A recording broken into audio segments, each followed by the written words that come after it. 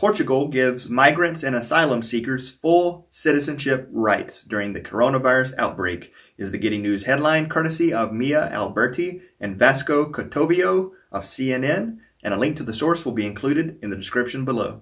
Portugal has temporarily given all migrants and asylum seekers full citizenship rights, granting them full access to the country's healthcare during the coronavirus outbreak. The move will unequivocally guarantee the rights of all the foreign citizens, with applications pending with Portuguese immigration, said the nation's Council of Ministers. President Marcelo Rebelo de Sousa called the COVID-19 pandemic a true war which would bring true challenges to the country's way of life and economy. De Sousa praised the behavior of Portuguese citizens, saying they have been exemplary in imposing a self-quarantine and reflecting this is a country that has lived through everything.